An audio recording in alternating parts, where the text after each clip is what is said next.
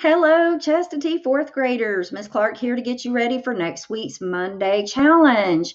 Okay, so over the weekend, you want to go on that scavenger hunt and you want to locate a few materials and have them ready Monday morning. Here we go. You're going to need paper. It could be a sheet of notebook paper. It could be a regular size of printer paper. It doesn't even matter if it has things printed on it. That's okay. Just a regular 8.5 by 11 sheet of paper. Whatever you can find, it'll work. Okay, how about a pair of scissors? Gonna need a pair of scissors. You're also gonna wanna maybe see if you could find some tape. I found some gift wrapping tape. I also found painter's tape in the garage.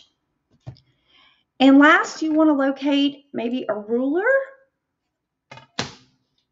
or a tape measure.